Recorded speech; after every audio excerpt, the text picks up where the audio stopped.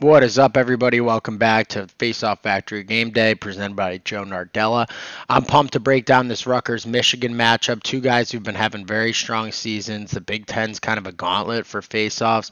What I want you guys to watch for is Whitefeld really likes to go backwards, and Brahms really likes to go forward, so kind of a difference in styles. We'll check out some wing play here. Michigan won that first one. So we see Rutgers is really respecting Michigan. They have both their wing guys on the defensive half. This is an awesome just through the legs, two-handed GB, back to the goalie, textbook from Cole Brahms. Third faceoff, we see Whitefeld secure the clamps. Brahms does a great job getting into his body, keeping this play alive. I love the kind of last-ditch effort by Whitefeld to knock that back to his wing guy. Rutgers is trailing the play and comes up with it.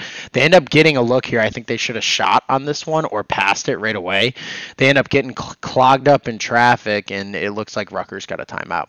Now we see the wings moving around a little bit. Rutgers is at the 50. They're both down on Whitefeld's draw side and Rutgers' defensive half, and you see Rutgers kind of shifts back and up the field. Whitefeld, again, kind of like I talked about in the intro, loves that backdoor quick rollout exit. It's really effective, hard to counter, and he's excellent at it. That was a great first-time GB. Again, we see Brahms, who's a lefty, likes using through the legs a little bit more. This one, he gets out the front. I think he should have moved this to 77, who shouldn't have just been trotting to the middle, and they could have had a 6-on-5, but a little bit of a mischance. Great job winning forward here by Brahms. Excellent job by the wing guys, kind of giving space and trailing behind. Really good savviness to scoop this up, turn, and the pull to kind of leak upfield to give him an outlet and break out of the clear. Whitefeld does a great job winning this back. He does turn it over, though, trying to push a little bit. There was short time, so we'll kind of give him the benefit of the doubt. Now we see Rutgers is really behind Whitefeld on that backside, and they're trying to box out on Brahms' defensive side. This is a great win backwards. Awesome job just being on the same page. Rutgers does have a little transition here, but they elect to kind of play 6-on-6. They were buzzing early on offense, so I think that was the smart move.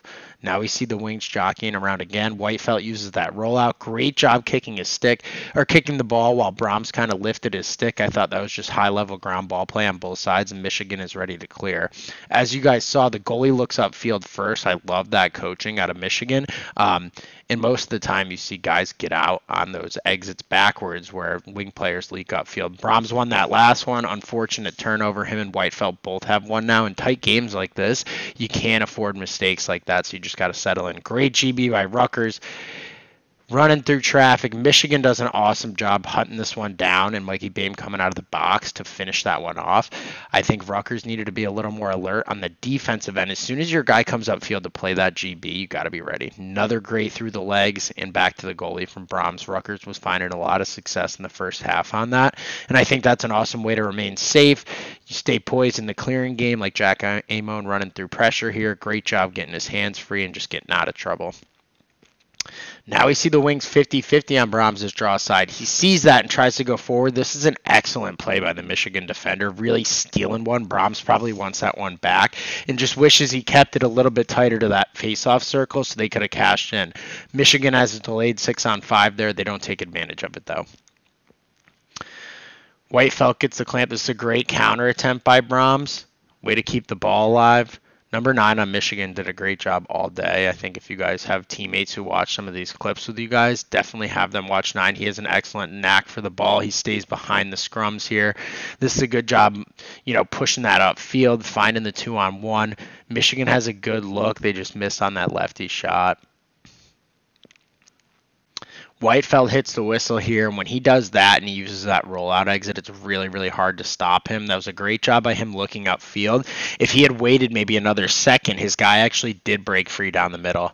Now we see a clean win forward, but Brahms does a great job contesting and preventing the break. He needs to stay with Whitefeld a little longer here, who makes an awesome shovel pass on this one and is able to get this one in the back of the net. Great play for Michigan.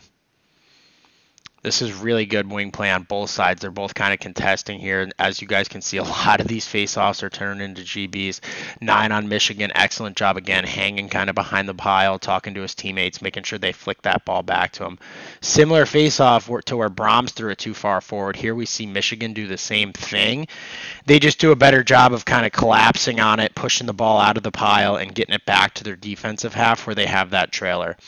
Rutgers wins 9-7. I thought this was a really high-level game from both guys. Make sure you guys are watching, studying up, and continuing to follow us on YouTube. Subscribe, and we'll see you soon.